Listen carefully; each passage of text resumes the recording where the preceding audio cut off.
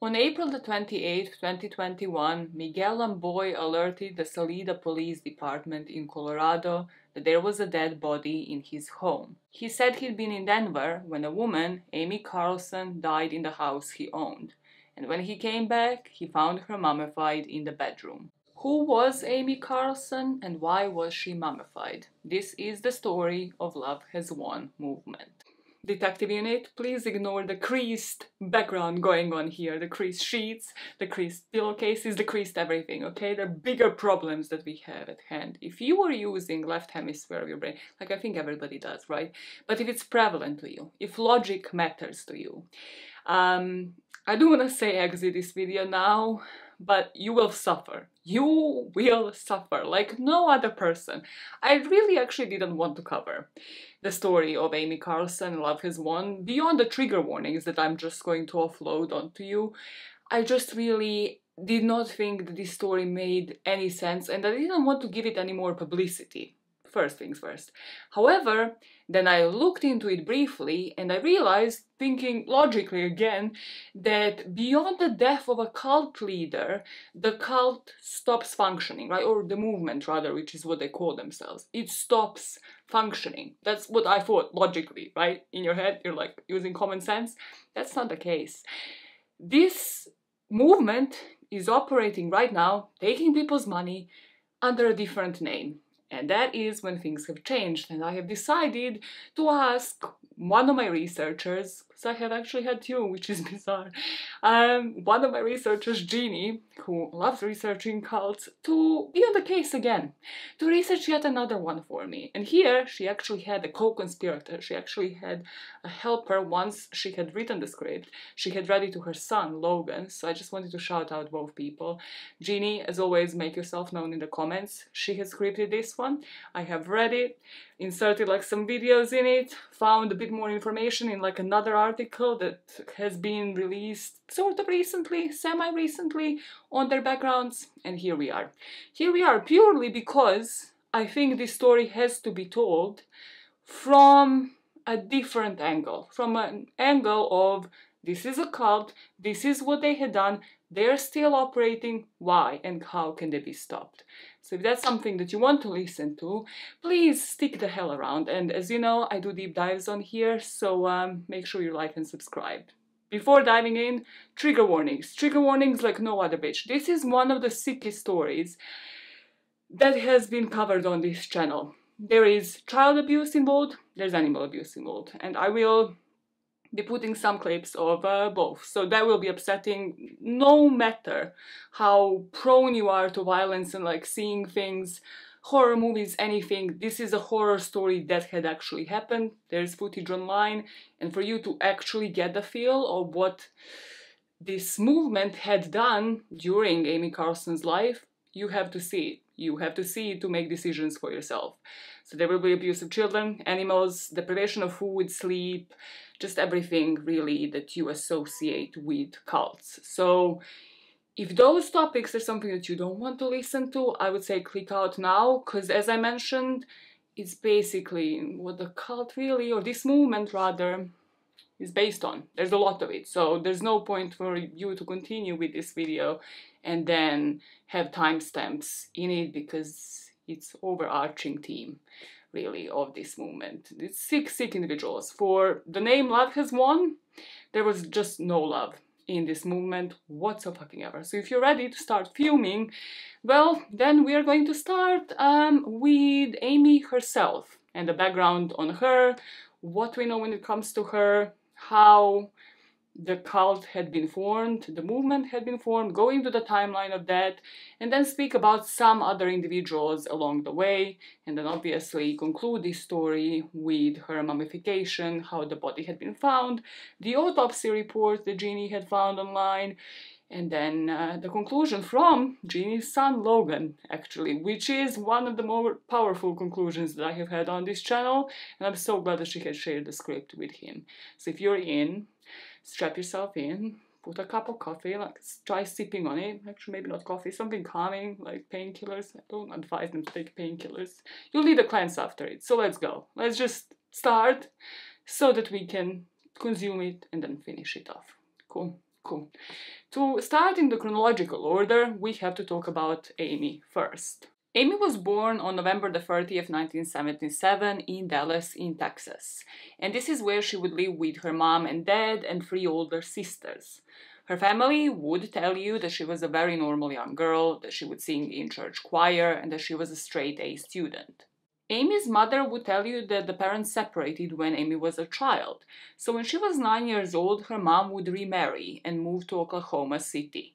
The dad remarried around the same time, and there was a custody battle between them. We don't know much about the custody battle, but just from what I have read online, it seems like the family life might have actually been turbulent for Amy, because she would be living between her mother's house in Kansas and Oklahoma, where she would later describe had a difficult relationship with her stepmother. Her teenage years really weren't as remarkable. We also just know that she wasn't really prone to sports, so instead of that, she resorted to something creative, like participating in the church choir and in theatrical plays.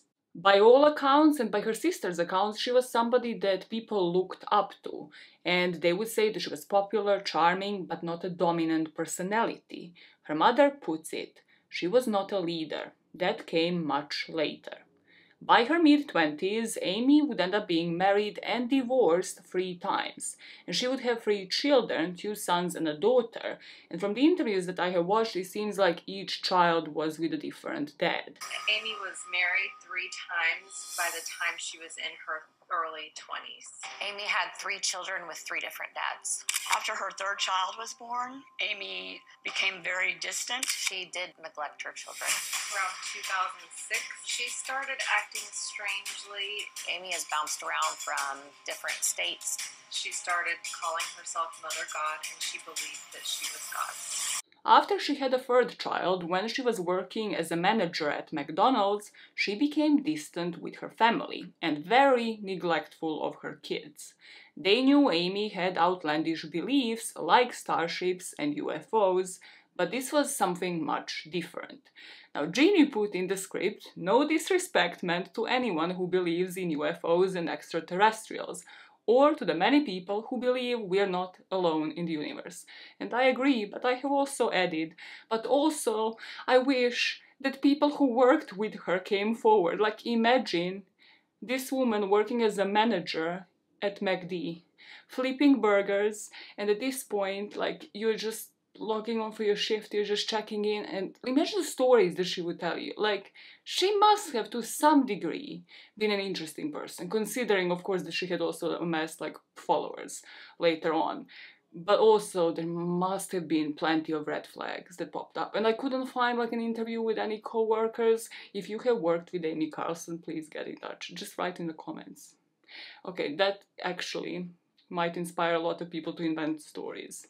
And I would believe them. Honestly, like, when you hear the rest of the story, whatever people were to invent in the comments, you would also believe them. The cabal was not expecting her to come in through McDonald's. They weren't expecting her to implement I'm loving it. And literally she flipped it to love. She flipped those burgers to represent love. Plea to her ex-co-workers aside, she gets interested in the New Age concepts and starts posting online on a board called lightworkers.org. So we have to have a quick sideline here to speak a bit about New Age. New Age beliefs entail reincarnation, astrology, physics, and the presence of spiritual energy in physical objects like mountains or trees.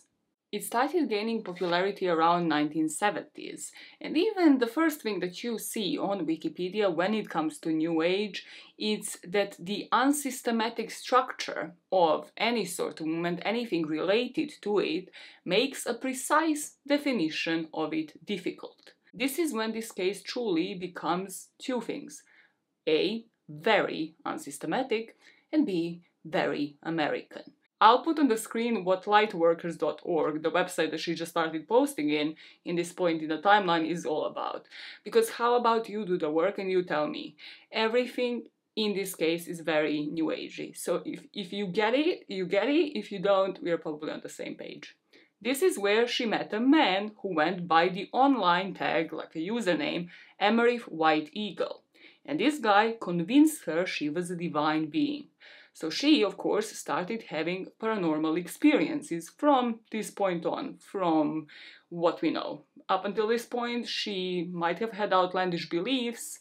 Again, not so outlandish for anybody to really come forward. And this is when everything changes. She would leave her husband, her family, and even her children behind to save the earth.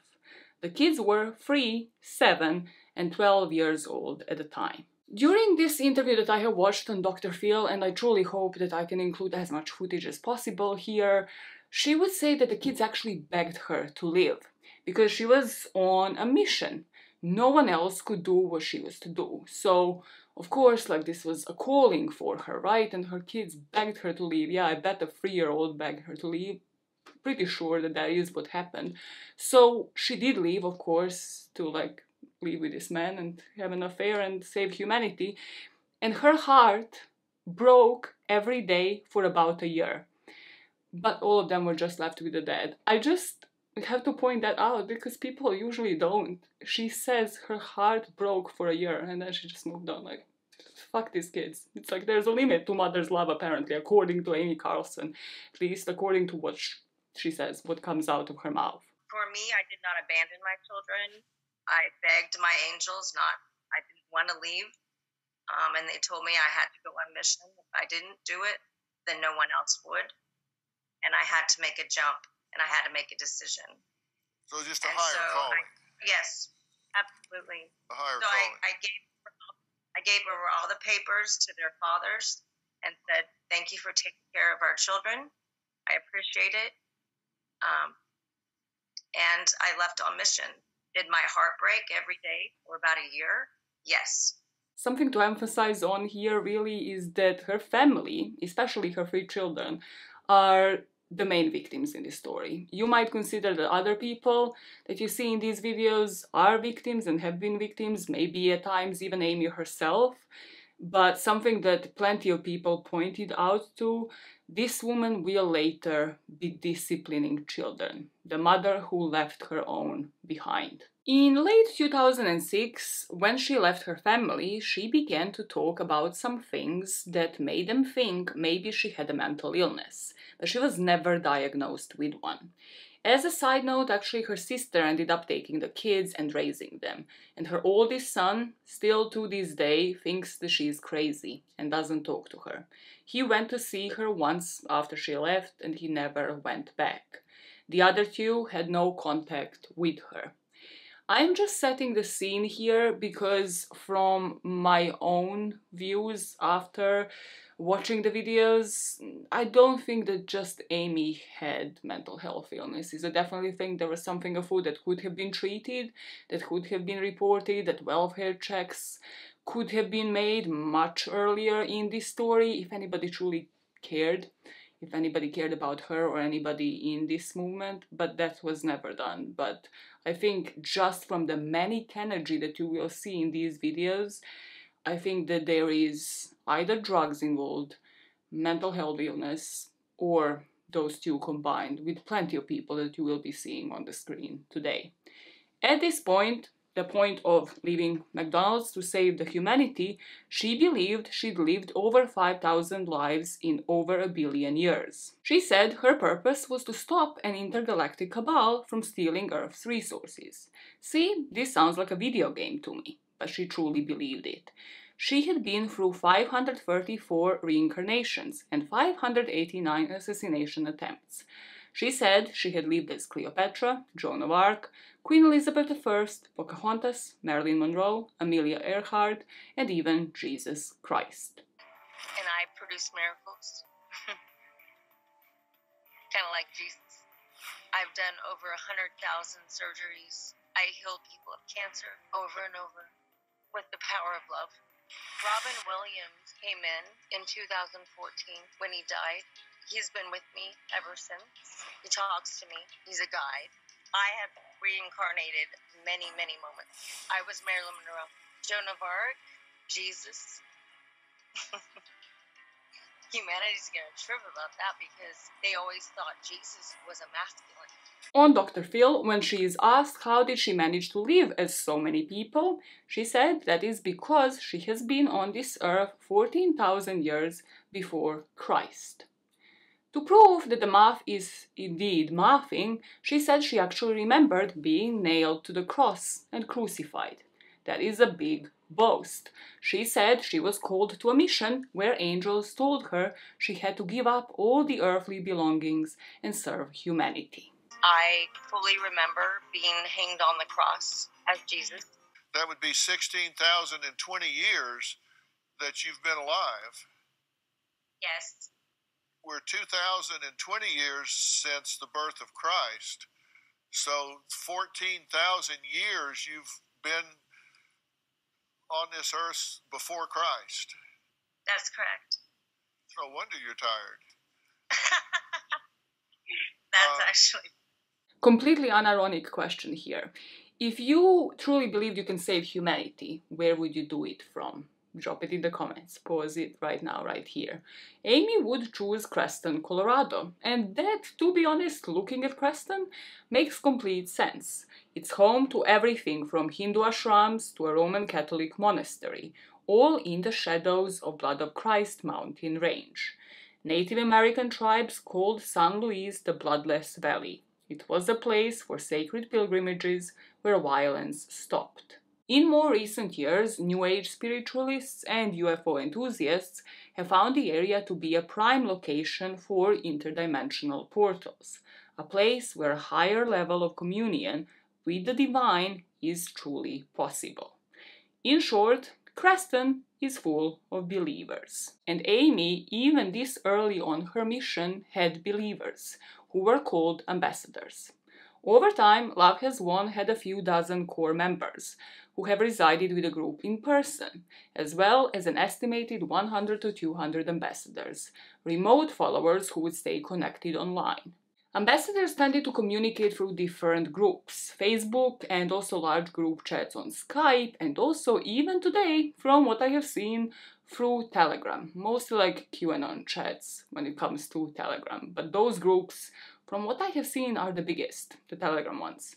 Outside the main group residing with Amy, there were also auxiliary groups meeting in person in Australia, South Africa, and Central America. To these followers, she had to sell a story.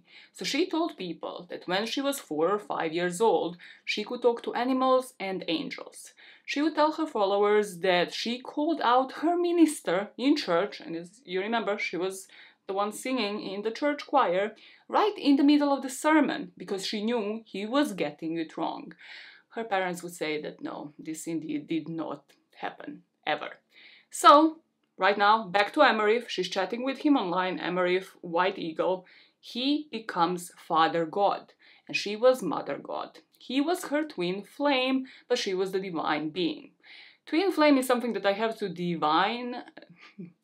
Well, this is already influencing me. Something that I have to define as it is going to become prevalent in the story. Twin flame means you have your own soul shared across what appears to be two physical beings. So it's soul split in two bodies. Two bodies, same soul. You get it. You get it. It's very easy actually to explain, but you either believe in it or you don't. Amy, Mother God, Father Gods here clearly did. She was possibly more susceptible to a man like this, as she had been in several abusive relationships prior to meeting Emerith. And one ex-boyfriend was interviewed and talked about what a heavy drinker she was, even back then. I would sit and drink Cokes all night and pay for her shots of Cuervo 1800. She could drink any guy under the table. I don't know how she did it. She was like Karen Allen in Raiders of the Lost Ark, you know. She'd slam shots of Cuervo 1800 like it was tap water. This is where I put in the script when two minds want to share their ideas with the world, they turn to YouTube, because this is what happened in 2009. At the beginning of this year, an organization calling themselves the Galactic Federation of Light uploaded a video to YouTube called Father God Speaks to Humanity, Kingdom of Heaven, Galactic Central #1. that shows clouds and mountains outside a moving car window, while a male voice talks about how beautiful the scene is that he, as God, has created. Blessed is the love called God, within the very heart of creation. Then, on October the 23rd, 2010, a similar video was uploaded to their page, where Amy, Mother God, filmed the same kind of clouds in the sky, but she insisted the clouds were spaceships. In April of 2012, they changed their name to Galactic Free Press. The very first video Amy is seen on was uploaded on November the 19th, 2012, and it's titled Mother and Father God Declare Peace on Earth Equal Heart. And it shows her and Emery saying that statement. This is Mother and Father God and the Earth Allies, and we declare peace on Earth equal heart. Peace on Earth. We will see some pictures of Amy in later life where she just doesn't look good. And what I mean by that is she looks sick. I'm not dissing her physical appearance. She just looks ill, emaciated, starved, literally starved to death. But in these older shots, rather where we are at the timeline right now, she looks healthier and happy. Seeing them, she genuinely looks like somebody who just discovered New Age in late 60s, early 70s, like a hippie from that era, where it was all peace and love and everyone was okay. These two, however, couldn't just show clouds on YouTube and tell people that they are spaceships. That's not how you convince people that you are God. You have to really use your ambassadors, people that you have convinced in your ideology. And those people here were called the First Contact Ground Team. Their mission was, or maybe still is, to prepare those who are ready to come home into the Heaven 5D reality. They said on lives that they were ready for all of us. I'm going to assume they mean the people that they expect to come there, not all of us literally, like 8 billion people. We reached 8 billion people this week, didn't we? Or is that like a fake Twitter account? Everything is a fake Twitter account under Elon Musk. I dreamt that I worked under Elon Musk the other day. Truly a nightmare that I have woken up from and had not slept since. What the fuck? Anyways, moving on. They also explain that we are living in a 3D world and that we need to be in tune with 5D. So they make it sound like you should be watching HD, right? You should be watching this video in 1080, whatever HD, but you're watching it in SD instead. Amy said we have our away teams present on this planet. I'm not sure what other planet they could be on, but they are ready. At this point, they are ready. So the First Contact Ground crew team, which really does not roll off the tongue, nothing this story does, at least make it catchy, make me like say it quickly, make it run, make it like a HTGAWM, how to get away with murder, okay. But you know, make it a hashtag. Mother God, with the First Contact Ground crew team, our roles are to prepare those who are ready to come home into heaven, 5D reality. And we are ready for all of you. We have our away teams present on this planet. The First Contact Ground crew team sat in front of the colorful tapestries, joked around together, argued, listened to Amy, and talked to anybody that would watch. They took questions from the live stream chat audience, and Mother and Father were not regulars in these videos. In the beginning, they sometimes appeared, but over time, Amy's presence dwindled and eventually ceased altogether. One of the members of the ground team that will go under the name Hope would explain that Amy couldn't appear on video, because if she did, the viewers' bodies would explode, because her vibration is so high and all of yours is so low. If that sounds condescending, this is just the beginning. In every single live, they tell you all the reasons why you're shit, why their family is shit, why everybody's shit, and why they're just all above us. And it just goes on. So just get ready. If you find that to be a bit gaslighting, it will continue to be exactly that. Somehow, life in HD did not include this Father God. We learned about the ground team in 2014, and this is also when Amy left Emery. Now, Amy alleged a lot of things along the way. In this case, she alleged that Emery had abused her and locked her in the closet. Pin this in your head. We will see the use of closet later. So stick a pin right now, we'll go back to it. She said that Miguel Lamboy, the man from the beginning who reported her dead in his house, saved her after Emery was so bad to her, allegedly. With the departure of First Father God, things get weird. She says like she's telling you a completely logical story. So still in 2014, we see the first appearance of Miguel, who Amy called the Archangel Michael, in a video where he says, "We have triggered the event." But he didn't explain what event was triggered. Before I continue, one thing to point out is that all of the property, house, vehicles, etc. are in Miguel's name. If you ever went through a breakup where then with your friends you didn't really share nice words about that person, yeah, Amy beat you probably by far, like by a lot, by a couple of miles, because after the breakup, Amy's followers called Emery Aleister Crowley and said that he destroyed their website and stole money from Mother God. Again, these are only allegations, and as a reference, Aleister Crowley was called the wickedest man in the world, mainly because he was an occultist who performed dark magic, also allegedly. These are the first cases where you will see the members of the movement actually justifying her actions and taking the blame for them. And in the Vice interview that I have watched, they will always take the blame on themselves, at least partially, saying that we shouldn't only go after Amy, rather the whole collective. So the beginning of 2015 brings us the Galactic News updates. This is where it was explained that there was a new Father God, a man named Andrew who stayed with the group to the end of that year. Father God, as you might have picked up, is quite a temp position. They're the interns in this universe. Andrew has gone online since leaving and said that he got to Colorado, and after he took the taxi ride, showed up in the house that they were all living in, he said it was a big mistake and that he'd made a big miscalculation.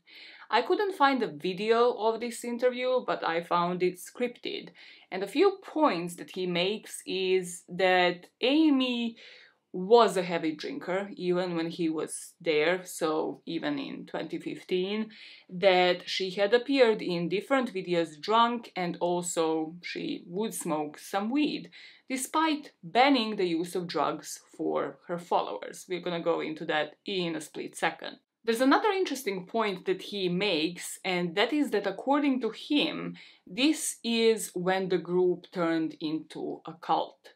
So when he was there, he would pick up on red flags like immediately after dinner, as Amy was drunk and just belligerent and belittling everybody, basically telling them what to do, and when he noticed that there are clear rules when it comes to this group, but he also definitely says that he would characterize it as a cult now. So this is 2015 that he had said that this is a cult. So every cult by default needed followers, and as they started gathering those, they needed rules. Some of these Jeannie would like to apologize are beyond bizarre. So let's get into them. When you arrive, you must turn over all of your belongings to Mother God for her use, especially money, of course. No one was allowed to have their own, so that was actually considered stealing if you were to withhold money. The members in the videos made this sound like they're willingly donating, and that Mother God would accept you even if you had nothing to give. And then anybody who was there who left the cult, or just people observing, would say that that is not how that operated, how that worked. There were no relationships, of course, sexual or otherwise, were allowed. There were no relationships, sexual or otherwise, that were allowed. The only way you could be in a relationship was if you were assigned a twin flame. So basically, they decide if you can date and whom. There were no drugs or alcohol, and that was a clear ban, except of course for Amy, for Mother God herself, because she would go through a lot of tequila every day. She says that's okay because alcohol is organic. This is a consistent argument that Hope and Aurora, the two members of the ground team that you will see on most lives during this video as well, would keep saying. Because yes, it was a no on drugs, but alcohol is a natural painkiller, and Mother God herself was sick because she was exerting herself and couldn't take morphine, because morphine is, of course, the opposite of natural, so she had to drink. Where were these girls when I was like 15 years old? Where were they? I was taking like my first shots of vodka, getting freaking belligerent, like 2 shots. Where were they to justify all of my freaking actions and say like, it's natural, it's natural. When my grandma like boils a whole pot of rakia like at the age of 90 to cure a flu. Where were they to justify her actions? God damn it. We all need friends to support our wrongs sometimes. Not to this degree, of course. It's like, Mom is a no on drugs. We are not allowed to do drugs. She doesn't do drugs, and she has kicked people out of this field for doing drugs. got it. She's organic, so she's not going to consume pharmaceuticals. But she does it with alcohol, which is organic, and that's what she explains as a natural painkiller because she cannot take morphine. There are also live streams where you would just see Mother God taking a hit from a bong. Also, all of the members doing mushrooms, and in a few places, when it comes to the lives, actually admitting to having done shrooms. The members of this movement would only be allowed to sleep 4 to 5 hours a day. They would go to bed at midnight and sometimes later, but must be up by 5 a.m. No excuses. Bus, or I didn't want them to feel like I was trying to throw them under the bus, and it's really just a lack of, letting them take their own responsibility, not wanting to trigger them. But at the end of the day, it's their lesson to have, and it's my place to just give the full truth no matter. There are videos online of this man being woken up, people clearly saying that nobody slept, and Amy would, as always, have a response for every single accusation. I'm transparent. Some of the other accusations were that you use sleep deprivation as a way to control people. Sorry. One moment. It's funny. Do I do that? Absolutely not. They're jealous. They wanted to do what I did and I've done. So they want to take it from me because they want it for their own. So, but I did it. I am bringing peace to the planet. That's my role. It's my job. And I'll do whatever it takes. There's a video of this man being woken up and people clearly saying that nobody had slept, berating him for sleeping, like how dare you sleep when nobody else is, like nobody here went to bed. However, then you also see Amy, who would have a response for every situation. Her response on Dr. Phil was that this is energetics, that she had set up boundaries, but this is definitely not a rule that they go to bed after midnight and wake up at 5. No. They all also take naps, so it all works out sometimes. The math is mathing. I mean, she had lived 14k years or whatever before Christ, so clearly in her head, the math always makes sense. Yes. Yes, what? Really? When? When you choose? Today, as soon as Sometime today? As soon as I'm up, yes. Okay. Well, when are you going to get up? Because everyone's up. We never went to sleep. Why are you sleeping? You had your hour and then we got you up. Like a new day. This went back to sleep. Oh, wait till Mama hears what happened here. Ashley, is that the kind of thing you're talking about? Yes. Whenever we were supposed to stay up past the midnight, it was kind of a big deal if you were falling asleep, or if there was something that if you were getting tired, you'd end up being berated for it, as you saw in that video. Yeah. Amy, what's the purpose of that?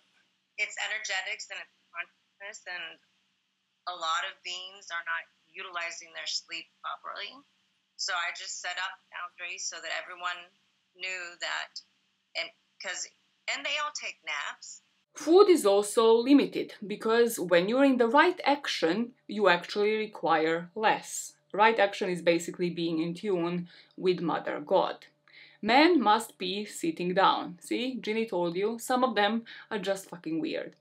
You're also not allowed to think. This is a very important one. Instead, you had to feel. So instead of saying, I think the sky is blue, you had to say, I feel the sky is blue. So here they're actually telling you not to think, that thinking is bad. I could make something up right now, and I could produce a bunch of fake documentation and be like, look, here's my proof. And everybody eats it up. They all want proof of something. Well, what is the proof? The proof in and of itself is fake too. So you can't navigate the world like that. That's being in the mind. You can't think everything through and analyze because it'll never make sense. It's not real. 90% of what we are told and what we hear is made up, or it's manipulated, or it's put through a filter. So you have to start navigating the world by the way that you feel, because your intuition is what will get you through, not the mind. And luckily enough, even though I was in the mind, we all have the programming, I was in my heart enough that I always followed my intuition. I was never wrong. And as soon as I would read something or I would hear something, I would get like hives or like chills. I would know it was truth. My body would physically tell me, and I always followed that. So everything that Mom has ever shared with me is things that I already felt were true by the way it felt to me at the time. In the Vice interview, I believe it's the Vice interview, honestly I have watched so much shit so that you don't have to hear, so Aurora, one of the two girls that you keep seeing in these videos, would actually speak on the logic behind this, saying that in life everyone wants proof, right? But proof in itself is fake. You can't analyze everything as it's not true, it's not real. So you have to start navigating the world by the way that you feel. Another rule is that you are not allowed to remember something. Instead, you have to reheart it. No comment, no one elaborates on this. It's like, I put in the script, is it like when you have a picture with your ex and you like it and then you unlike it, only to like it back again once you get back together? What was going on through my head? Like, genuinely, my script commentary here. Just cut it out. Speaking of cutting it out, what a segue, it's important that you cut ties with family, with loved ones, with friends outside of the cult, even your children. The girls in the lives would speak how it's not that you lose touch with your family, just your level of consciousness is different. They actually, again, gaslight the living shit, and I think this is what the Vice interview yet again. They just say, like, I mean, they're just talking about, you know, like random mundane shit, like what Sally down the street did, and we are here with Mother God. Of course that we are gonna have different topics, of course we're going to be on a different level. Obviously it is them because they're not connected to their soul, but for them to really understand, it's like, if your family member, son, daughter is happy, why wouldn't you wish the best? And they communicate with you and you can talk to them still. It's because they don't care about the things that they care about anymore. Yeah, it's just kind of, you know, like if we talk to people in, we call it 3D, but, you know, talk to people in kind of a lower consciousness, like they only talk about the same things. They talk about what Jane down the street did last weekend and what restaurants knew. And yeah, it's kind of hard to still have that relationship. I'll talk to my Earth Father like text message. I really don't speak to him on the phone because there's not much to say. And anytime, you know, he doesn't feel the same way I do. So it's like, it's not that we don't want to talk, but my dad is also the same way as me, where he's like, well, what's the point? I'm going to tell you the same thing. The weather's nice. You know, how you doing? You still alive? Great. Like, we move forward. And I feel it's just a really immature way to see that. We are still not done with the rules, and this is something that she, Mother God, would keep repeating in most of these interviews, how there were no rules with this organization, with this movement. Well, there's a lot of things that were actually imposed and showcased in lives and confirmed in lives and confirmed in interviews. I don't know what she would call them. She doesn't call them rules, however. One of the more bizarre ones is that you can only wear certain colors on certain days. So, not in the Mean Girls kind of way, however, it's more about being one with the vibrations. And the color is emitting those vibrations. So actually maybe a bit like Mean Girls. On Wednesdays we wear pink. You weren't supposed to sit during the day. If you weren't in motion, you were taking energy from Mother God. Some of them worked all day outside in the garden. When they were doing lives on Facebook or YouTube, then they could sit. Aurora and Hope in this interview with Vice, again on this, say, well, we are sitting right now, like this is clearly an interview. It's more about how lazy people can get. Like if you're constantly sitting, like people are leading very sedentary lifestyles basically these days, and it's all just about us, again, being different, basically just saying, again, how superior they are to people who are just couch potatoes. I don't know what else. They just take any chance to tell you how better they are than the rest of the world. With it, like, it's not like what people realize is like the ones that are, again, watching from the outside looking in, like they think that like the team is like, oh my god, I don't want to do this. Like, why are they forcing us? Like the team, like if they're like there's something going on energetically and like they realize like moving around more or being more active is gonna help keep things better, then they will do it. They have fun. So it's like, but anybody that has said things about the no standing or it's no usually sitting, people that are really lazy. I don't know. It's weird. That are That's the only time I very can think triggered of. by the amount of movement that we do on a daily basis because we're constantly running around and doing different projects and outside, inside, and I think it's the people that grew up in a different way and maybe they grew up sitting down a lot. They were the people that sat on the couch all day and laid in bed all day, and so they get very triggered by it. The last bit on the rules, or rather exclusion of the rules, who the rules didn't apply to, and we're going to touch upon this in a second, is that non-believers are whores or spiritual whores, as in that is what they would refer to them. Spiritual ego whore, done! You're not connected to me. You're out. With every story, even remotely culty, we speak of punishments for not complying with these rules, and even in those cases, those punishments seemed unreasonable, and a power trip for the leaders. Here, it's truly something else.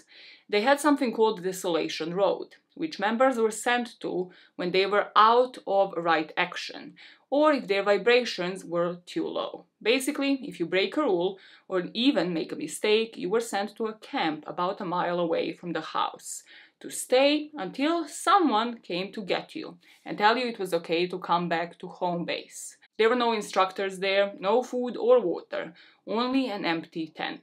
Sometimes it was freezing, because remember, this is Colorado where everything is taking place, so snow is also an option. There were two more things that they used to control the group or punish them. They were made to play a game called Find a Whore, where they would make them turn on each other. The group had to find a woman that was maybe a little too confident or outgoing that day, and she was named as the whore. When a woman seemed too happy or was fitting in too well, Amy would decide she had Lilith energy, was out of right action, and was in trouble, sometimes sent to Desolation Road. So we're going to play a little game now, with everybody up there, called Find the Whore. There is a Lilith amongst you that is sucking the energy Mother wishes and the galactic wish you to discuss amongst yourself in front of the camera and find out who it is and call them out. The number one rule, the one to top them all, is Mother and Father God above all else, even your children. So when you join this group, you sign a contract which makes you accountable and responsible for all of the rules that I have just listed. Also, part of the contract says that you will literally lay down your life for Mother God, in whatever terms that ends up being. Something added to the contracts later was you had to swear an oath that you would never take Mother God to any hospital or an urgent care, even if she asks you to. This might explain the beginning and the end to our story. In December 2015, a video was posted showing Amy had a new guy, called RJ, on a beach in Clearwater, Florida, and they are getting married. But he wasn't named Father God. Then in 2016, Amy finds a new Father God, a man named Jonah. I remember RJ because he has one of the most iconic appearances in this whole mess, but also because we now speak about somebody else and then he returns, he pops up there for a second, like Mariah Carey every Christmas. In 2016, Amy finds a new father god, a man named Jonah. He was seen on a video summoning Lucifer, and it's not clear why they want him to do this, but he gives it his best effort. Ginny's one of the best lines in this script. He is not in Love Has Won anymore, but at the time he's seen a video saying that $30,000 has been stolen and their website was also taken down. They start asking for donations, making it seem like Mother God is really broke because of this theft. They're named King and Queen of the Planet by Amy. Remember RJ though? Because I told you to remember the guy who is not Father God but is married to Amy. Well, in the next RJ video, he says that they can't go to Mountain Shasta to unlock the secrets there and have a divine marriage ceremony. Why can they not do that? Because all of the money for the trip was stolen. During this video, RJ is sitting at a desk talking about the state of affairs, and you can hear a woman, most likely Amy, off camera telling him what to say. He accuses the previous father god Andrew of stealing $17,000, and he says that the father god before that, Emerith, stole $20,000. So he says that there is close to $70,000 overall that has been stolen from this wonderful woman. The math, yet again, is not mathing. Yes, the divine marriage is the ceremony that is to take place in Mount Shasta. Which the funds to accomplish this were stolen. Yes. Yes, it has. We need your help, humanity.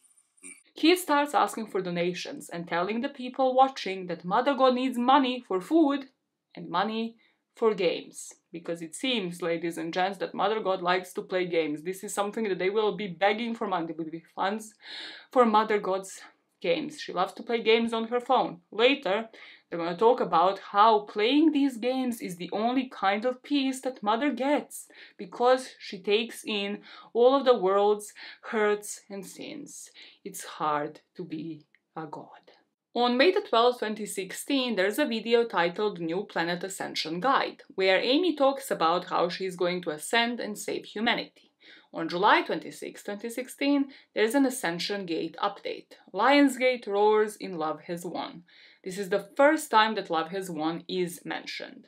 Also in 2016, Archangel Michael, as known as Miguel, becomes one of the main faces of the channel. He may not truly believe, quote-unquote, but everything is in his name. If the leader happens to die, it's all his. He does say on a live that Mother God cured him of cancer. This was one of her most dangerous customs. She started doing what she called etheric surgeries. And no, she's not a doctor, does not have any qualifications to do so. There were surgeries she would do with her mind, of course, to get rid of bad thoughts and get a person back into right action. Beyond this, beyond these surgeries, there's still a video on their YouTube page where two members are discussing Mother God and how her effects actually feel in the body. And they're not referring to even a surgery here, rather just her normal saving humanity, bringing all of the vibrations into alignment part. They talk about how if you have pain in your chest, that is actually Mother God expanding your heart. And even if you feel pain, there's no need to see a doctor. It's not a heart attack, it's just Mother herself. This is something just incredibly dangerous to say to anybody, let alone saying it on a live where who knows how many people are watching and what their health is like, how susceptible they are to the information that they are actually telling you on this live, when you just, I don't know, looked up something new agey and you are in a vulnerable position in your life and somebody just tells you, oh, that's not cancer, that is just Mother God expanding your heart. Just, please, this is why I'm covering this case. These etheric surgeries, of course, were not for free. You have to pay for them. And they spend a whole lot of time talking about how you should buy one for your husband, wife, boyfriend, girlfriend, and also your mom and dad. And hey, do not forget the pets. She can work on your little pups and little kittens as well. And if you listen to the trigger warnings, you know where this story goes. So you're about to start fuming. Everything she do had a fee attached to it. They had followers all over. Just as a reminder, the UK, South Africa, Asia and Australia are the biggest, but honestly anyone anywhere that had an internet connection could have in some way, shape or form be a follower. I think the majority of the people so far would put everything that we had spoken about in the pretty bad realm. And then in 2018, a man called Jason came along. In 2018, when Jason Castillo, who eventually becomes the next father god, arrived and joined the group, things changed drastically. Mother said that she and Jason, father god, had been separated for 19 billion years. She said she sent him to the depths of hell, and while Father God was gathering darkness, she had to balance out the harmonics of heaven. So she created a title, Father of the Multiverse. These are placeholders while waiting for him. Some people just say, I found my other half. That is too basic for Amy Carlson. She said Father God, Father of the Multiverse, and herself are known as the Holy Trinity. They are spoken about in all the books, she means the Bible. But she and this Father God are twin flames, basically two bodies that share the same soul, and when they came together in 2018, it was going to usher in the next Big Bang. The best line Jimmy had ever written is the next one. He was in charge of taking care of Mother God, which meant keeping her full of her liquor of choice, Cuervo Gold Tequila. On many videos, you see him pouring shots for her. In one, she takes a shot and froze up. He walks back over to get her another shot. Besides drinking more and more, Amy had pretty much stopped eating, and her eating disorder is on full display anytime she's on video. You can compare the Mother God from before she got to Colorado and the cult took a more radical turn to the one in later videos who is just skin and bones. But when her most devoted are asked about Amy's appearance, they say that she is taking in all of the pain and suffering of humanity, and this is what is killing her. On April the 12th, 2018, Jason was made Father God in a big ceremony where they were all wearing white. One myth that they all perpetuate is that by 2018, Amy was paralyzed from the waist down. And she doesn't say why exactly, but she's carried to the bathroom and back, carried everywhere. This is disproven later in videos where she's moving her legs around on the bed. Before I jump right back into the timeline, let us spend a couple of minutes discussing the man who will be Father God at the very end. Jason Castillo was orphaned very young when both of his parents died, and he was known to be homeless in Las Vegas for a period of time, had a criminal record of child neglect and DUIs.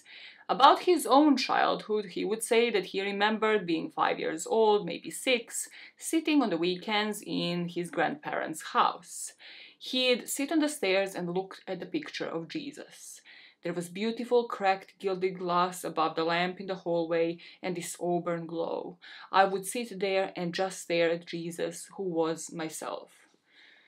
I really required like the end quote and the beginning of quote there, otherwise you might have thought that it came out of me, it came out of Jason. 5-year-old Jason saw Jesus and saw himself. According to his sister, Mindy, he was confident, he was attractive, he was athletic, making a name for himself as both a football and a baseball player. He even earned the nickname Chavez after Eric Chavez, then the third baseman for the Oakland A's. I couldn't actually find at what age his parents passed away, but according to this Rolling Stone article, for most of his formative years, his mother was single, and according to his sister, Castillo would step into the role of the man of the house, always seeking to support their mother. Jason would of course echo this feeling by saying that the father had actually left them all a day after his birthday. How the father came in and started arguing with the mom, and he said to Jason that he was out. Then Jason calmed his mom after his dad left and said, "I'm right here." And that was the earliest that he could recall the responsibility of being a father. Now, for this group where 2 + 2 is definitely always 4, he thought he was Jesus, and then he thought of himself as a great father. Sometimes life is very simple. He saw a calling in himself, Father God. Around 1999, when he was in his mid-20s, Castillo would relocate to Sacramento. There he would meet a woman who would become his wife and would stay that for about 20 years, and they would have 4 children together.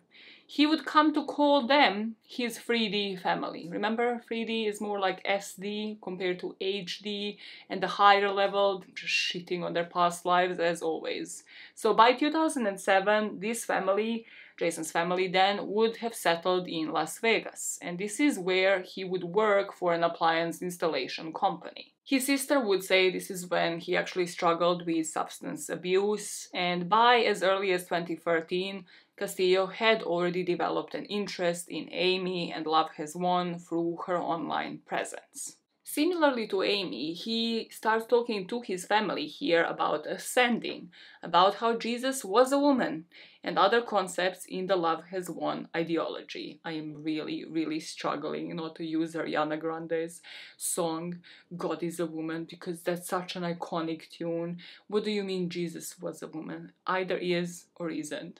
Especially when you're joining one who you believe is Mother God herself. Anyways, sideline. A few years later, he was invested enough to join Amy in person, leaving his kids behind, of course. He would say, "My 3D children are the greatest children on the planet." And yet, his duty was elsewhere. They're always aware that the needs of a few are unimportant compared to the whole planet. There are 8.5 billion children, he says. Yeah, the math, it's just bad at math. This whole group is just terrible at math. He moved to Creston and stayed glued to Amy. We pick back in the timeline here. When Jason joins and becomes Father God, the current one, John, was demoted to Father of the Multiverse. There are allegations of sexual assault on members against Jason, but Jeannie was unable to find any documents, any proof to back that up. There are things that he does that you can see on the videos that aren't allegations. First, there are many videos where he is screaming in a follower's face, holding them against the wall and berating them for failing Mother in some way, and most times his anger was pointed at a man called John. In one video, he threatens to paralyze John from the waist down, and this is just for a simple thing, like not getting Mother the food that she asked for. Get the fuck over it. They're not going to wait for the left joint. It's going to take half your body up. You're going to be a paraplegic. You're only going to have the right usage of your leg and arm if you push me on this. I'm telling you because I'm Father and I love you. And I will always tell you what I'm about to do. That's how bad I am. Get it?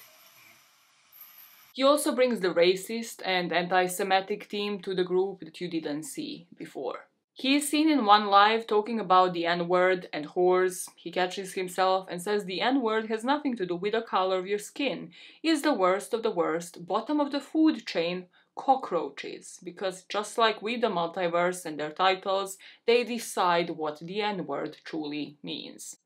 Around this time, in 2018, there are also 2 women that you must have already seen throughout this video that joined the group, Aurora and Hope. Like so many people, they had fallen for the recruitment tactics of the cult, preying on the vulnerable, love-bombing them into joining the cult, even going as far as saying they can speak to your dead loved ones, and offering a false sense of family. In the Vice interview, they would actually speak about this, about how they joined the group, and Hope would say how she joined them after she googled something spiritual, based off of what was going on in her life. She had been fired from a job and also was going through a breakup. In Love Has Won, she would say that she had found someone who knew what was going on, the bigger reason why we are all here. For me, it was, I probably found the website around this time in 2018, maybe the end of 2017. I booked a session in February of 2018. I didn't talk to Mom. I talked to a team member that was there at the time. Her name was Faith. And I spoke to her a few times, and after I had the first session, for no reason, I was fired from my job the next day. No explanation, no logical reasoning. And I remember driving home and I said to myself, I was like, am I supposed to go out to California to be with these people that I talked to last night and had a session with? And they were joking. They're like, yeah, come to California. We're having fun. Spiritual awakening, blah, blah. I'm like, yeah, this is crazy. No way. I'll do it from on the East Coast. You'll find me on the East Coast. I'll do it from here. Love you guys. Next day, lost my job. I denied it for a few weeks, and I couldn't get another job. So I called again, and I was like, what the frick am I supposed to do? Like, what am I supposed to do? And Faith was like, you got to come out here. So I was like, I was out there in a week, and there was a part of me that knew I wasn't going to come back. There was a part that knew in that moment I had accepted that, and I just knew. And I've been here ever since. Aurora, on the other hand, was into conspiracy theories, and then started searching what we are here for, and for 10 years she searched it, and finally in 2016 everything clicked when she discovered love has won.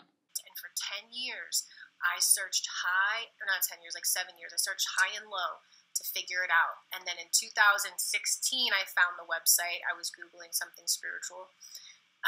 And shortly after that, something similar happened where my career, I was a lawyer at the time, and something happened, and there was a lot going on, and it was basically pushing me out of my career. Aurora was actually a lawyer, but found out that this is something bigger, and it was pushing her out of that career. And this is when all of the jokey aspects, all of the things that don't make sense, really take the second place here. Because if they managed to convince smart people, if they managed to convince people who were lawyers, who were in serious professions, making serious amount of money, who is to say that if you were to be searching for something similar and to see a group or a movement offering you the exact thing that you are searching for, you wouldn't go for it? I mean, just think about true crime YouTube channels. Like, you find something, you get obsessed, you binge on that motherfucker. Like, you are there, you're like maybe even buying their merchandise. Let alone if it's, again, something just a different niche. It's just something spiritual, it's new age, it's what you are interested in. You're then going, checking their website, checking their social media pages, engaging with them, with that person, with that content, buying their merchandise and making them profit out of it. During Dr. Phil's interview, he questions these two about holding Amy to a higher standard. And you really see them saying that she has taken them in when they were low, without realizing that what this means is that Amy does take in people who are at a vulnerable spot in their life. Do you think you owe it to her to hold her to a higher standard than letting her get to the point that she's that drunk and abusing followers? I have been with Mom for 2.5 years, and I will tell you, she is the absolute brilliant, kindest, sweetest being. She has taken me from a highly dysfunctional place and made me highly as brilliant as she is. You are seeing a microscopic piece of Mom. She is absolutely amazing. I have spent almost 3 years by her side, and she is absolutely amazing. I would not be the person, the feminine that you see on the live stream every day in front of thousands of people if it wasn't for what she has done. She is my best friend. She is a companion. She has shown me so many beautiful aspects of this planet that have been forgotten. Aurora and Hope quickly become prominent figures after leading the group's daily live streams. But after Jason showed up, these two members, who are featured in most of the videos, really change. In one, Hope says, "It's like with the Jews. Hitler knew the truth. Hitler was trying to stop them. They were trying to become bankers, so everyone would do the work for them. The concentration camps were just about teaching Jews how to work." She also said, "If Mother God dies, we all die." And in the next video she talks about Mother God ascending and how that's her grand plan. Love Has Won's narrative was becoming more paranoid, and Amy was described as being under constant assault from dark forces. Stories of assassination attempts continued in videos into 2019, including supposed incidents in which Amy was struck with etheric darts, and another in which her spleen and pancreas were infiltrated by the cabal. The content of many Love Has Won live streams during this period mirror the Book of Revelation, with followers talking about Amy breaking through 7 seals, after which she moved on to transitioning 7 trumpets, then 7 bowls. Predictions were made, goalposts were moved, each day Amy's progress was updated, though she virtually never appeared on camera. Based off of these goalposts, however, by September 13, 2018, it was said that Amy had processed 99.3% of the world's negative energy. The rate of growth slowed exponentially as she approached 100%. Her pain was described as reaching 50 out of 10. Miguel Lamboy described her situation as very dire and warned that something might happen to Amy's physical body. Her followers said that Amy was bedridden and eventually that she was paralyzed from the waist down. It's difficult to know the actual state of Amy's health at this time. The stress has taken a toll on Mother God, which will be the excuse that she will use for everything, but truly the more followers that she got, the worse her behavior was. There is a video of her abusing the cat. Hey, stop it. Stop being a bitch.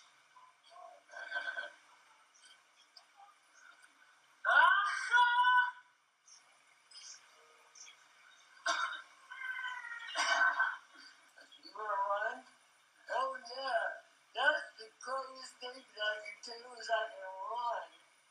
You're stupid. She holds the cat up in the air by his front feet. She brings its face close to hers and keeps saying, "Surrender now." She holds it up by its neck and the cat is meowing. Now she said she was just lifting it up by its scruff like mama cats do. One problem with that is that when that is done correctly, the cats are paralyzed momentarily. They can't meow.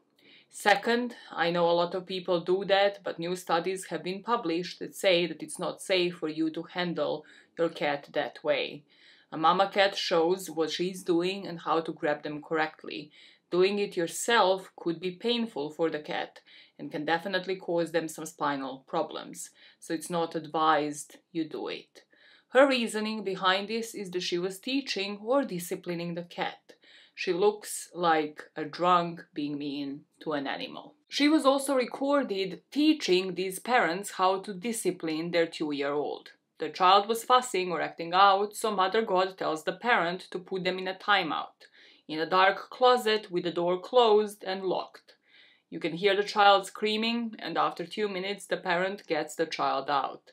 But he isn't ready to submit to Amy, so she has put him back in the closet for 2 minutes again. The video was short, and there's no telling if those parents stuck around and became part of Love Has Won. You locked the child in the closet. Take a look at this. 3. You want me to get to 3? I'll put you in timeout. I don't have a problem about that. Okay, timeout.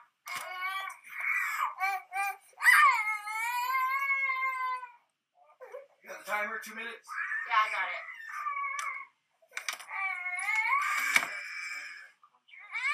Oh my God. Are you ready? Come on. Let's stop now. Come here, Ogden. Thank you, buddy. Mother. Good Thank job. you. Go to mother. Come here. Go to mother. Come here. Oh, you want to do the one? You want to do it over again?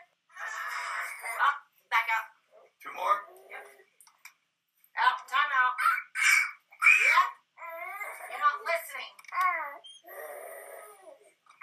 I've got something to say to that.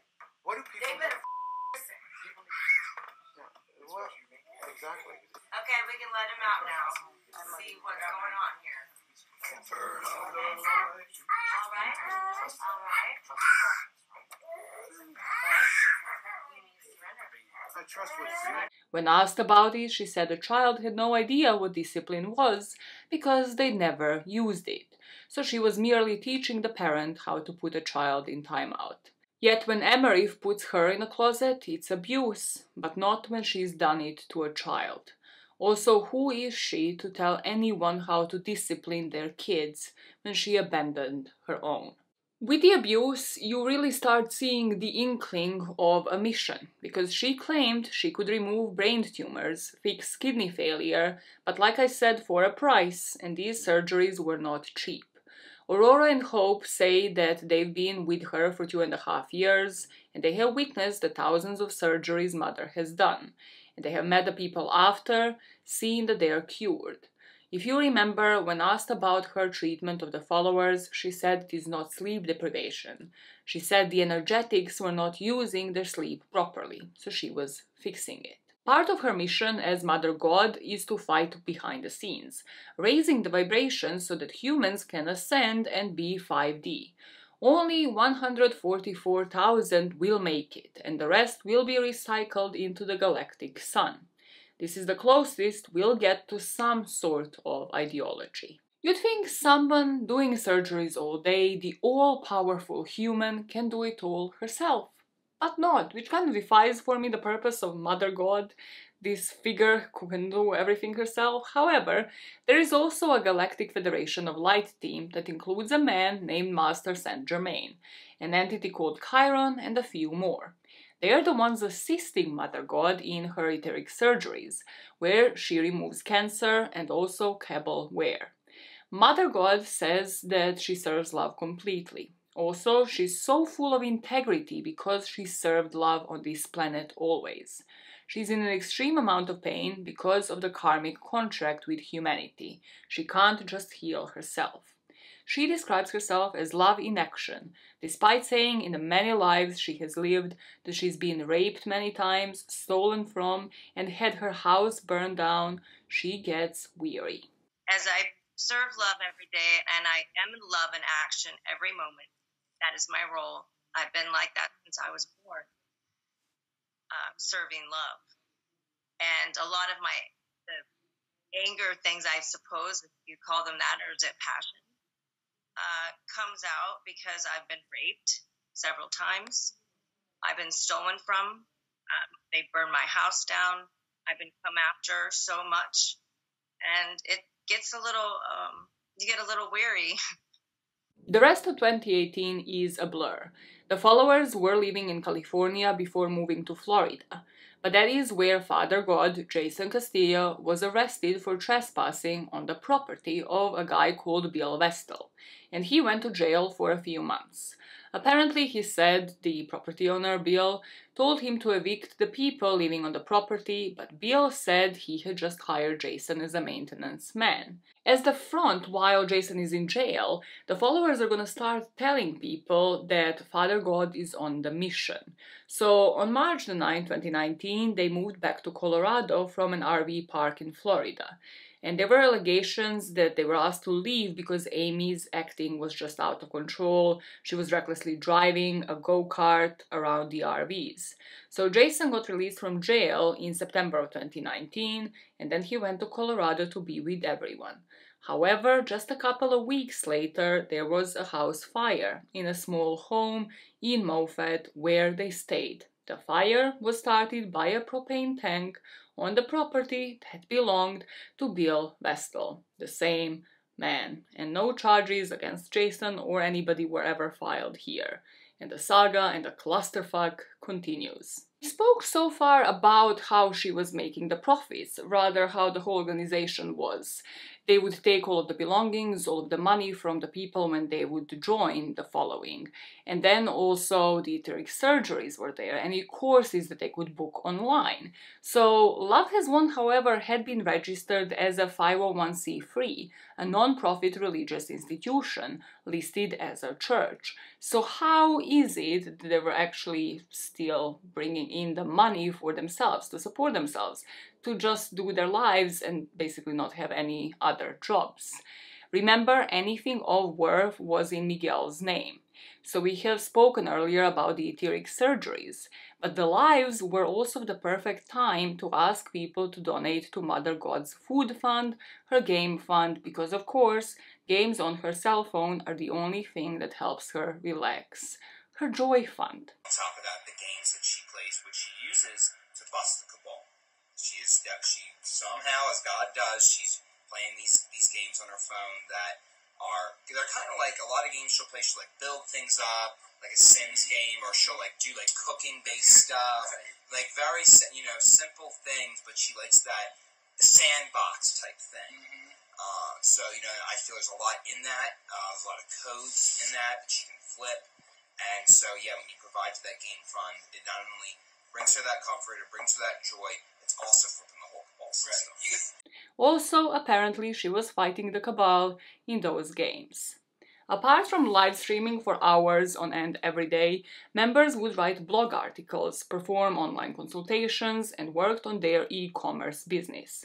Gaia's Whole Healing Essentials, again, rolls off the tongue, perfect marketing, which sold things like essential oils, crystal pyramids, and colloidal silver, which Amy herself started taking obsessively. If that sounds alarming to you in any way, that is because it is, because they were reported to the FDA for claims that the colloidal silver would cure COVID-19. I found a letter from the FDA sent to them with concerns about several of their products, including a bunch of weird named products like plasma silver elixir, plasma copper elixir, Gaia's organic nasal spray. Again, all of them roll just off your tongue. So part of these concerns were that these drugs were unapproved new drugs, unapproved new animal drugs, and the methods of delivery. They are saying on their website that these are safe for both children and pets. Now, when have you seen something, even anything for consumption, just food, just safe for, everybody, children, pets, like everybody can eat this? That's not how life works. So the FDA, of course, found a couple of concerns here, saying that the eye drops were concerning because they could mess with person or animal's vision. When it comes to the nose, nasal sprays were a concern because they were introduced into the nose, but can be delivered into the bloodstream quicker and in higher quantities. But the biggest issue here was, of course, with colloidal silver. They have stated on their website that colloidal silver was safe to be used in the eyes, so as eye drops, for any infections, irritations, and to protect against any viruses, that it can be used for children, adults, and pets. Colloidal silver, taken in high amounts, can be toxic to your body. It affects your nervous system.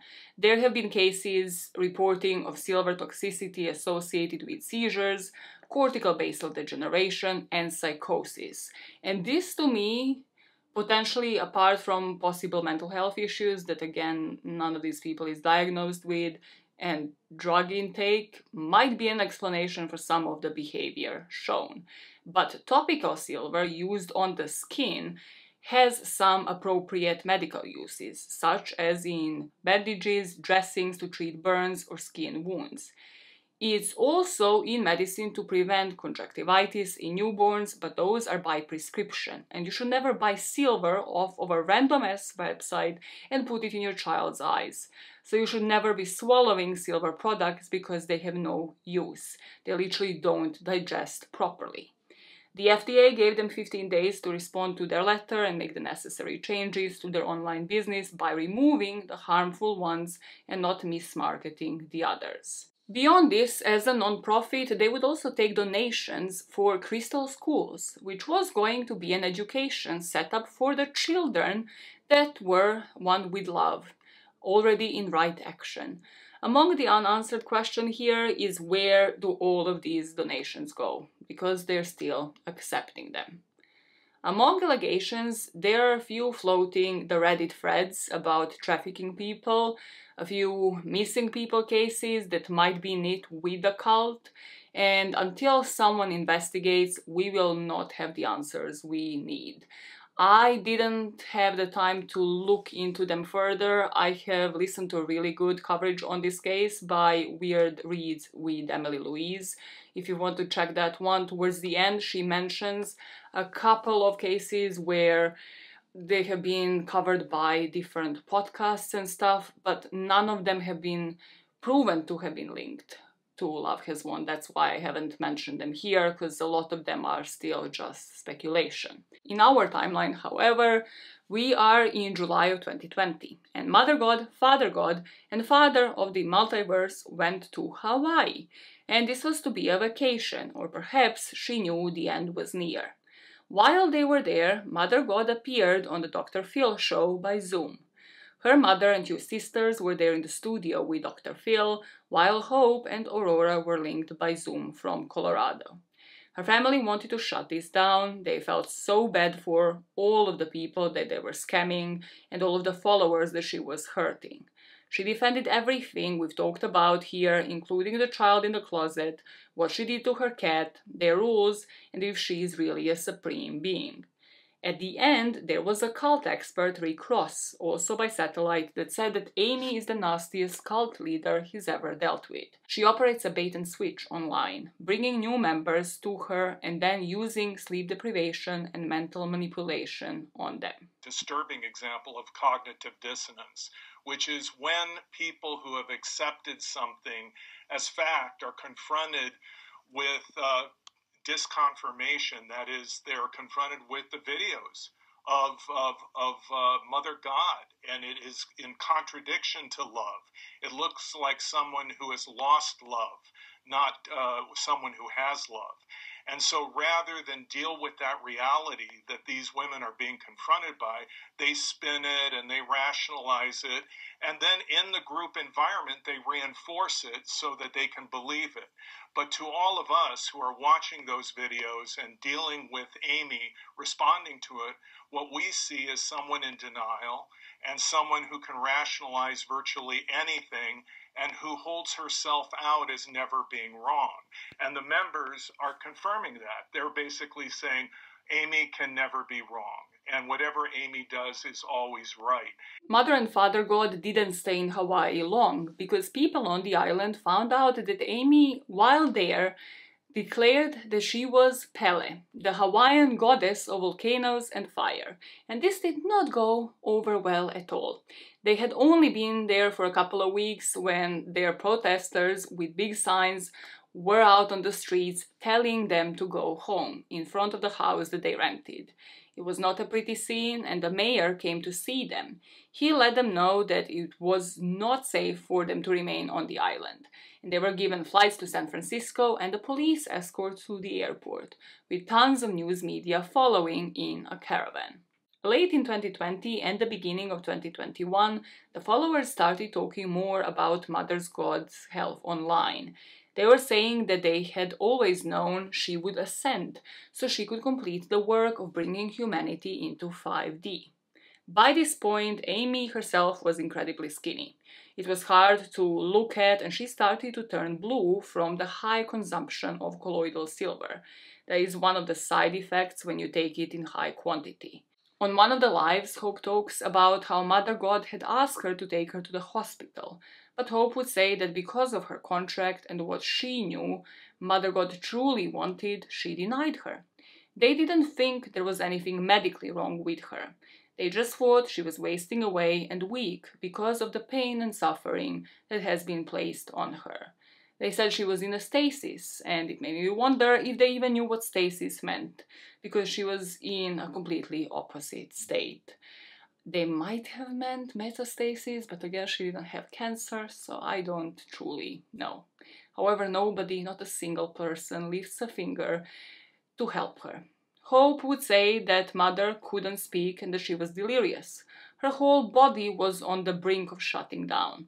So instead of helping this woman she loved like a mother, the whole team were transforming everything that they could to clear their vessels, to be a support for her.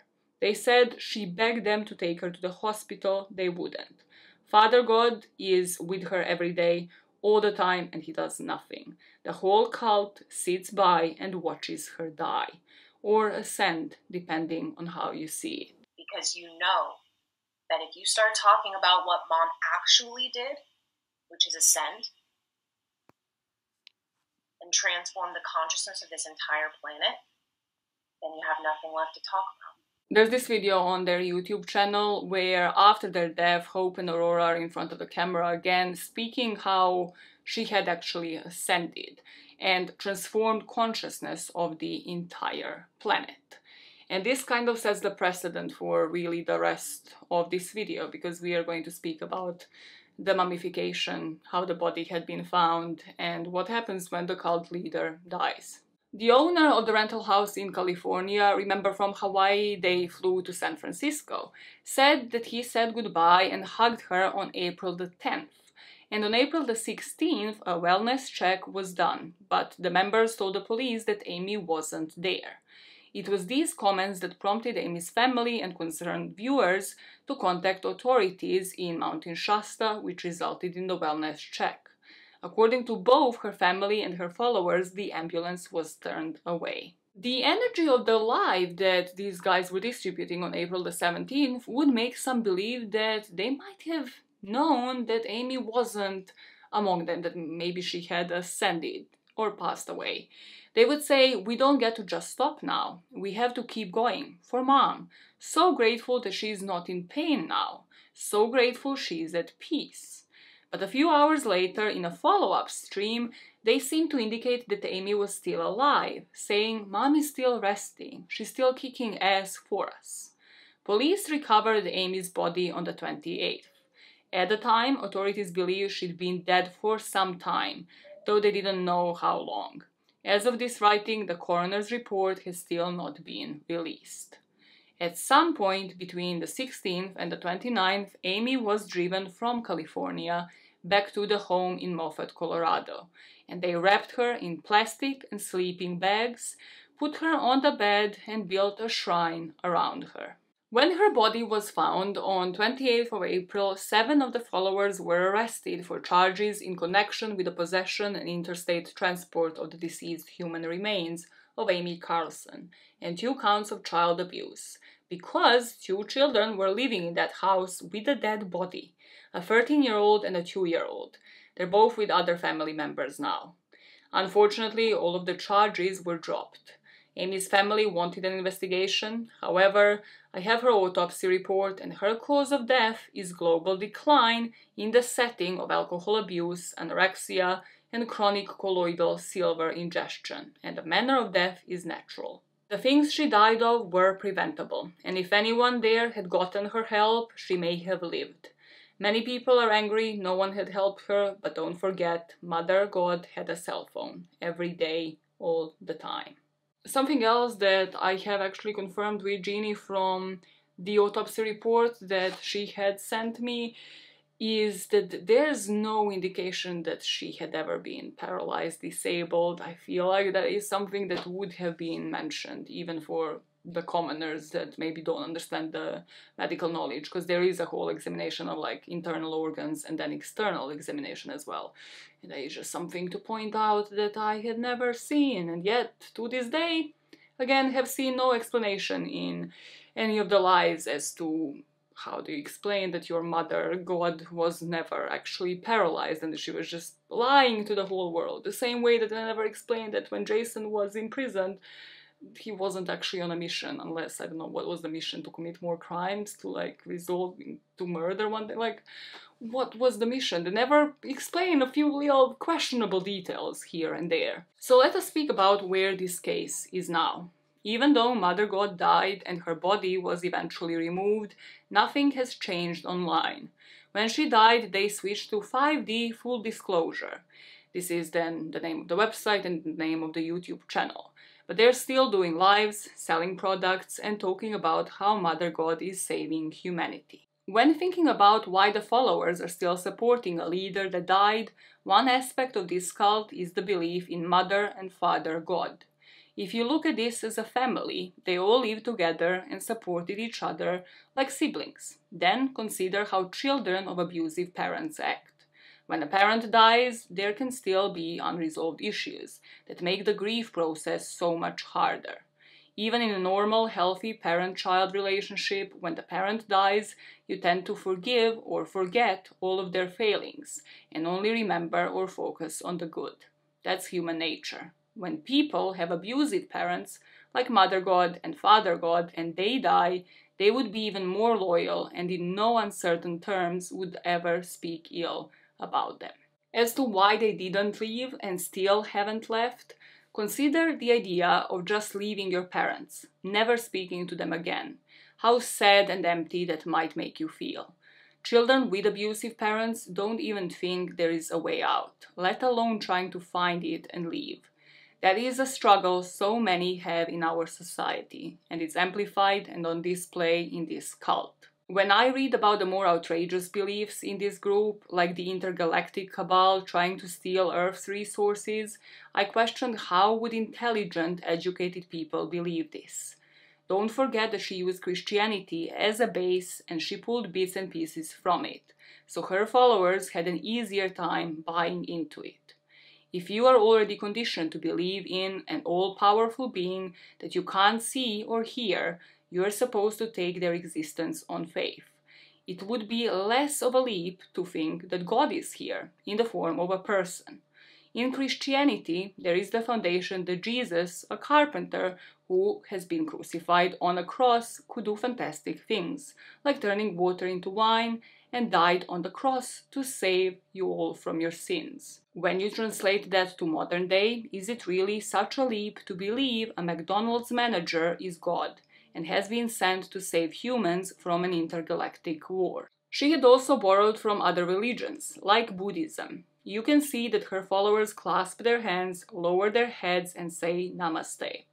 When talking about the mummification, Amy talked about being Cleopatra and living in that time. Egyptians regularly mummified people as a way to honor them and put their soul to rest, give them peace. Amy Carlson was found on her bed, surrounded by a shrine devoted to her, and kept there so they could honor her. They believed her death set her free, so that she could ascend and do the work of her mission. In doing this, keeping her there in the house, in essence, she never left, so of course they would continue her work, even after her body was taken by the coroner. If you listen to her followers now, they will tell you Mother God has ascended and begun the work she was destined to do. Amy Carlson, even though not killed or sacrificed, became a martyr for their cause, and you only need to look at modern times to know how powerful a martyr can be. According to an ex-cult member who has the inside track, there is a divide there. Miguel took all of the money collected for Crystal Schools, all the money in general, and is now running his own team. The followers left behind are trying to pull together to continue Mother God's work. Amy Carlson's son said, "It's not a great thing, but hopefully this brings an end to the Love Has Won debacle. I hope the damage stops now." And that is the story of Love Has Won. I think I have lost my voice, but I wanted to say I pass it on to you now. God, that was okay. Let's have some beverage. Okay, let's have a beverage. Stop being dramatic as fuck. Roll, like, put the telenovela full in this video right now. As I was saying, I pass it on to you. What do you think would actually make this cult stop? Like, is it a divide, and how does that divide happen? Honestly, I think like even just them not being in the same room, even just them chilling and not going live every single day, which they still do, just under a different name on a different website. So the YouTube channel has been inactive for about a year, but I still see the videos on their website and the courses and the workshops and the merch store and everything like that. I genuinely think just putting them into reality, like, you know, for them to just face somebody from the outside world that they consider to be beneath them and shit, just for a second, just for a couple of minutes, just for a couple of days, maybe a week, and I have a feeling the divide will happen. The divide will happen, or what I put in the script and how I ended it. Getting them out of this headspace, getting them laid. That's it. That's the tweet. That's how you do it. Motorbike crew in the moment. We pass it on because I truly think that Amy's death here, if anything, you would think like logically, okay, it will make people wake up, like it will crush this cult immediately, but it seems like it had made them stronger. It had opened up a darker space, a door to a completely just dark alley, because now they truly believe that the mother had fulfilled her mission, that he had ascended and gave them life in 5D or whatever bullshit they were fucking saying. And that's dangerous. That's kind of even more dangerous than when they operated with Amy still alive. Meaning however many videos, however many articles that people publish on this case, we are not offering a side that hasn't been seen yet, in terms of everything is already on their channel, everything is already live, and even with that material, they are still bringing people in.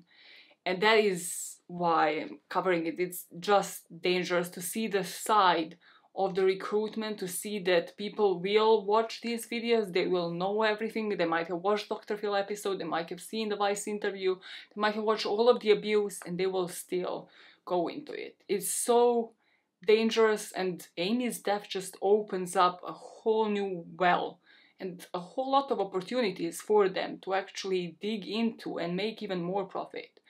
And it's so scary. So my question to you is, what needs to happen for this to stop? For them to, I don't know, be banned, for the website just to be taken down, and the merch store and everything else, and even more importantly, for those people to see life, to get out of that cult and that abusive, toxic thing. It just went downhill each and every year that the group, the movement, whatever you want to call it, at this point had existed.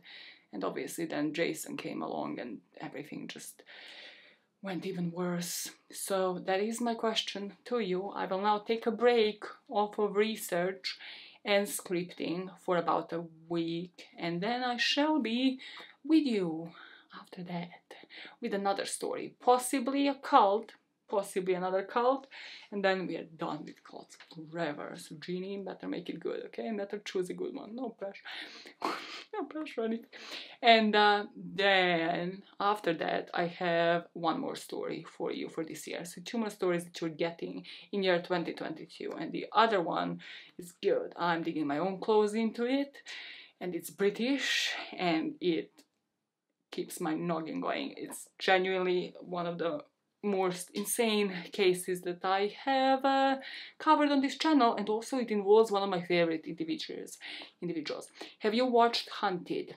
Channel 4. That's your clue. That's the only clue that you will get. Hunted, Channel 4. If you have watched it, there's a character there that will be mentioned in that story. That's it. That's it. Yeah, I'll leave you. If you guess it, we are immediate best friends. Genuinely, if you guessed it, immediate best friends. Also, if you watch Hunted, immediate best friends. There's so many, you know, avenues. Cavities, you want to say cavities. There's so many little avenues and issues of how you become, tips and tricks of how to become my immediate best friend.